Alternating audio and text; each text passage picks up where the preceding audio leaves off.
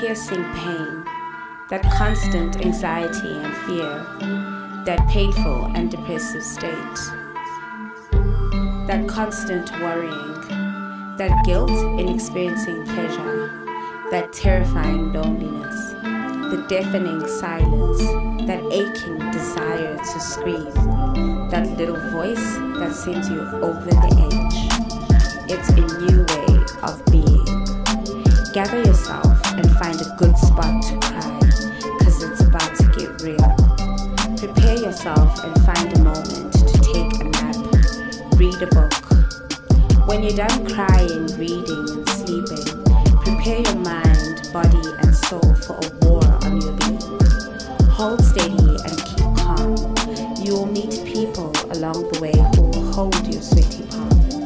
In the words of Diane Prima, it might be time to tote a weapon and be proficient in its use. Whether it's an okapi, a pen, a camera, a mic, a phone, a book, a gun, paper spray, kickboxing, music. Practice till you're perfect. I'm sorry, I don't know if fighting or writing will make the pain go away.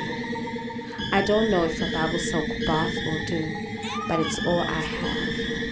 I feel that the pain mostly does not end. We walk with it, we get used to it, we smile with it, fuck with it, tweet it, retweet it, like it, follow it. But let the pain allow you to feel bliss. Walk the streets loudly and find yourself in the chaos of being a target. And when deep in the throes of an orgasm, remember why you're here on this earth. In the bigger scheme of things, we might be smaller than a speck of dust, only just big enough to exist. Is there any meaning to any of it? All the ones before us denoted their unjust struggles and pain and pride. We came along with our freedom and our phones and still face the same demise. A life where only death has meaning.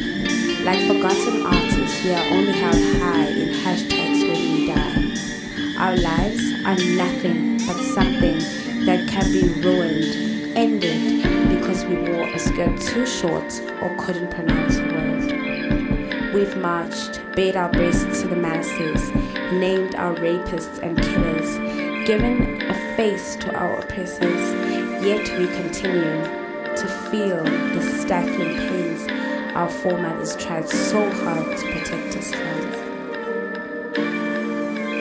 We go far and wide seeking refuge.